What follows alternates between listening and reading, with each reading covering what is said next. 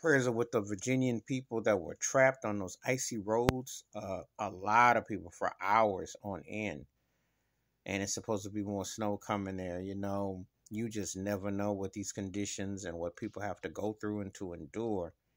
And I used to live in Virginia. I used to live in Hampton, as a matter of fact. And I remember being in the Hampton Roads area between the Newport News and Williamsburg, etc. It wasn't a lot of snow, but it would shut things down. It'd be enough where things were, uh, you couldn't cope and function at that particular time. But to see these conditions with how you saw people trapped in their cars and you saw people trapped on the Amtraks and different places, it was really sad and tough. And people missing loved ones, and it's just it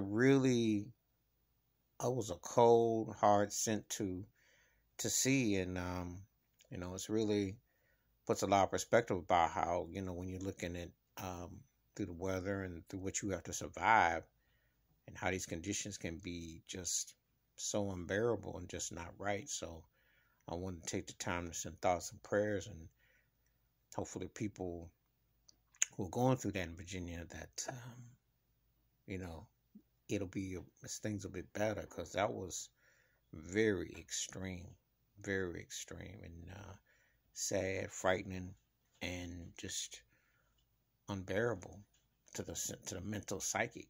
So I wanted to just acknowledge that.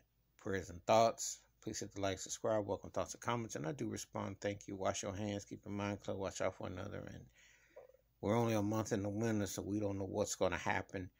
But just keep people in your thoughts and your prayers. I'm out.